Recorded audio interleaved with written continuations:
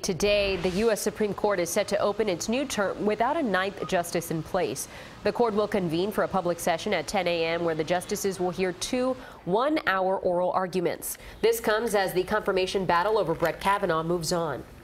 The FBI has 1 week to complete its newly reopened background investigation into the Supreme Court nominee. And despite a compromise between Republicans and Democrats that helped restart the process, the two sides continue to spar over Kavanaugh's nomination. CBS 4's Laura Podesta has the latest. That I did either.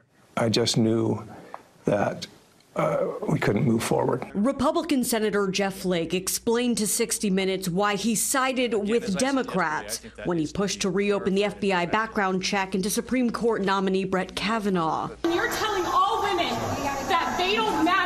What I was seeing, experiencing in an elevator and watching it in committee and just thinking this is ripping our country apart. Yesterday, the FBI interviewed Deborah Ramirez, one of 3 women who've accused the judge of sexual misconduct in the 1980s. Then you're prepared for an FBI investigation? They don't reach conclusions. You reach the conclusion. No. Kavanaugh denies all the allegations against him. It's not meant to be a fishing expedition. This can't become a fishing expedition. The White House was adamant it won't micromanage the process. The Senate is dictating the terms.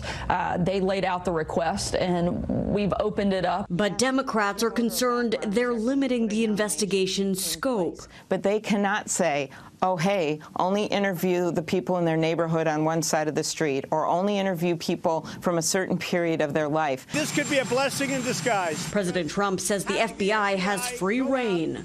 If Judge Kavanaugh is shown to have lied to the committee, nomination's over? Oh, yes. I would think so. The Senate begins debate on Kavanaugh's confirmation vote this afternoon.